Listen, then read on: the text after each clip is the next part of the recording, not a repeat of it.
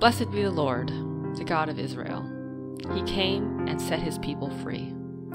He set the power of salvation in the center of our lives and in the very house of David, his servant.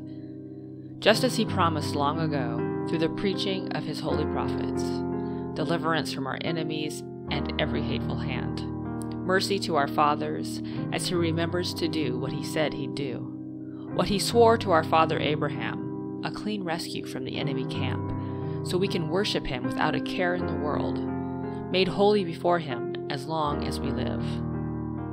And you, my child, prophet of the highest, will go ahead of the Master to prepare his ways. Present the offer of salvation to his people, the forgiveness of their sins.